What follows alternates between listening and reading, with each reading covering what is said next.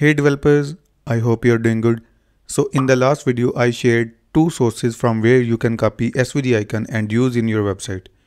And in this video, I'm going to share how you can change the color of those icons. So this is the Facebook icon I am currently using in my website. So let's go to the code. So the easiest way to change the color of an icon is to use the stroke color. So here is our stroke, and instead of using current color, I can use any color. Let's go with red.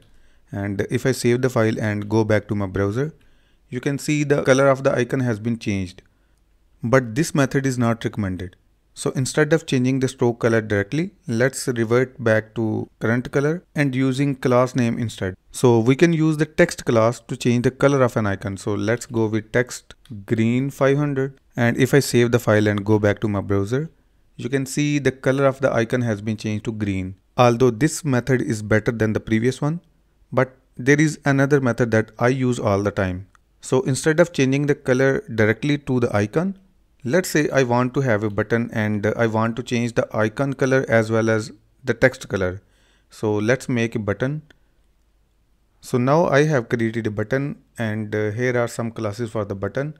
Inside that button, I have a span element with the text Facebook and the same icon that I used previously. So let's decrease the size of that icon a little. So let's go with 4, and let me save this file and let's go back to the browser. As you can see, I have a button, but it's not looking like a button. Let me go back to the code and let me add some border.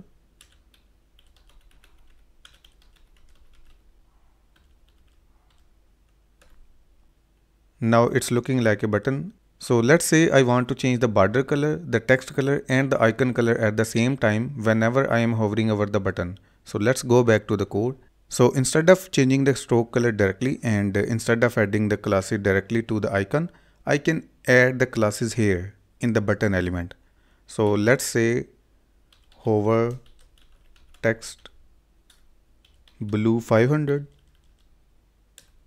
and I also want to change the border color. So hover border blue 500. So let me save the file and let's go back to the browser one more time. So if I hover over this button, you will see the border color, the text color and the icon color changing at the same time. So this is the method that I use all the time, and I'm quite sure you will also prefer this method over the two methods that I have shared a couple of minutes ago.